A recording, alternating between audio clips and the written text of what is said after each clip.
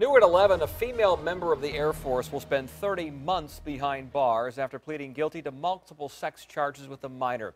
Representatives from Joint Base Langley Eustis told 10 on your side that Airman Brooke Wilson was sentenced today, convicted of violating her no-contact order, obstruction of justice, charges of touching a minor, and that she will get a dishonorable discharge. The victim's mother told us the 24-year-old woman had consensual relationship with her 14-year-old daughter last year. The mother said that Wilson violated her no-contact order 4 times.